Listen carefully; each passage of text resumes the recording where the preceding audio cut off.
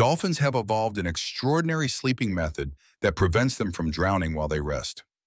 Unlike humans, dolphins can shut down only half of their brain at a time, keeping one hemisphere fully awake while the other sleeps.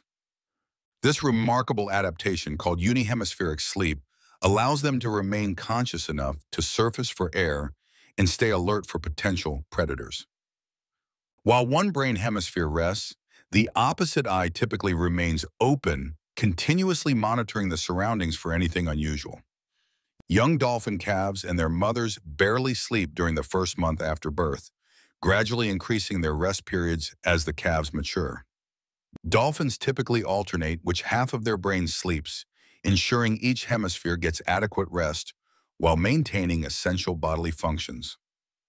During this half-sleep state, dolphins continue to swim slowly, rise to the surface to breathe, and can even echolocate to navigate their environment.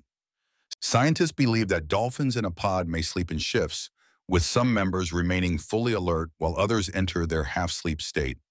This unique sleeping method is shared by other marine mammals like whales and seals, as well as some bird species that need to stay vigilant during migration. The evolution of unihemispheric sleep demonstrates nature's incredible ability to solve the challenge of breathing air while living in an aquatic environment.